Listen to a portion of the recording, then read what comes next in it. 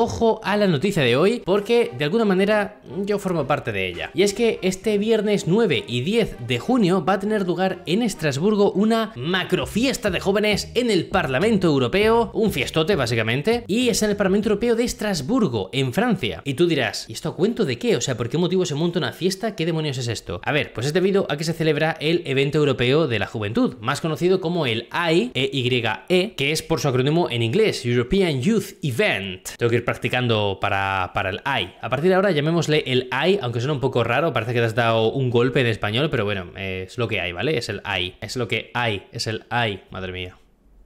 La cosa es que el AI es un evento que tiene lugar cada 2 años en el Parlamento Europeo de Estrasburgo, en Francia, y en el que se reúnen al final miles de jóvenes de toda la Unión Europea, e incluso de otros lugares del mundo. También viene gente de países que no son de la UE. Y creo que para este año hay hay registradas unas 10.000 personas, si no he leído mal. Durante 2 días al final, que normalmente tienen lugar en junio, lo que ocurre en el AI es que en el Parlamento Europeo y también en la zona de fuera del Parlamento Europeo, que todo se queda como vallado, como una especie de recinto con controles y demás, pues tienen lugar diferentes actividades relacionadas con la política europea, especialmente. Y hay desde charlas hasta talleres, debates, eventos de música, cosas de manualidades, puedes ver el museo del Parlamento Europeo que está dentro del Parlamento Europeo. Entonces hay cositas interesantes para hacer esos 2 días, aparte que ves la ciudad de Estrasburgo, que es bastante bonita, es pequeñita, te puedes mover fácilmente en metro, en tranvía, bastante cómodo, conoces a gente, un montón de países de entre 16 y 30 años, porque el evento está enfocado al segmento de la población de esa edad, y aparte es un momento muy importante para la juventud europea, ya que pueden interactuar directamente con eurodiputados, autoridades europeas que estén allí, y tienen también su momento de exposición, su momento de visibilidad. Yo creo que a lo mejor no hay otro evento tan grande en Europa de juventud como este, como el evento europeo de la juventud. Puede que haya cositas puntuales, pero creo que este evento de la juventud, este AI, es uno de los eventos más grandes a nivel de juventud que hay. Lo siento, tenía que hacer la broma otra vez. Yo he estado en este evento 2 veces, en la edición de 2018 y en la de 2020, y también estaré en la de este año, ya que en 2022 no hubo edición, creo que fue por motivo de la pandemia, porque de hecho ya en la edición de 2020 ya tuvimos que ir con mascarillas, incluso al aire libre,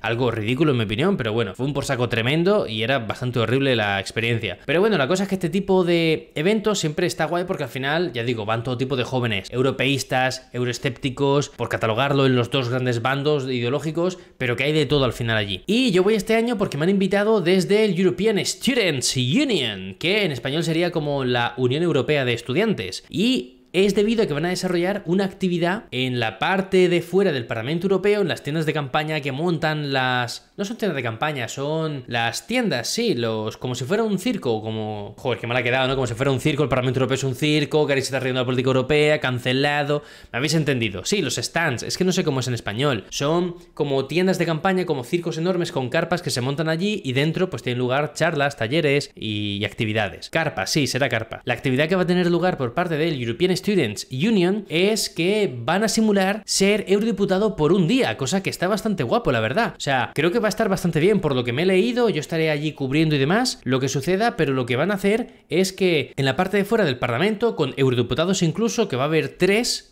y ya veréis uno de ellos quién es, que lo traje una vez aquí al canal, pues allí los participantes van a aprender cómo llega uno a ser eurodiputado, cómo trabajan, cómo eligen sus comisiones y demás movidas, y cuando ya tengan toda la introducción hecha, van a simular una sesión plenaria del Parlamento Europeo y a ver qué sale de allí. Yo, como os decía, estaré grabando lo que ocurra, intentaré hacer un resumen para mi canal secundario de YouTube de lo que esté pasando en esa actividad y en el resto de 2 días que estaré allí, y aparte también estaré grabando otras cosillas para mis redes sociales que aún no puedo comentar, pero que también son colaboraciones que ya veréis. De todo esto avisaré por mis redes sociales, sobre todo por Instagram y Twitter, así que vayáis al AI o no, os recomiendo que estéis atentos si queréis saber un poco qué se mueve por allí, y si estáis en Estrasburgo esos días, pues atentos a mis redes porque podréis verme, conocerme en persona, yo os conozco también en persona, hablamos y puede que salgáis en lo que estoy preparando para mis redes sociales, que a lo mejor os mola. Así que si estáis por allí, atento a mi Instagram y a mi Twitter. Aún así, ya digo, acabaré haciendo un vídeo resumen que subiré a mi canal secundario. ¿Y qué tienes que hacer para estar atento a ese vídeo que subiré? Suscribirte al canal, dejarte un like y venirte a Twitch a verme en directo, porque por aquí comento siempre todas las noticias antes de subirlas al canal.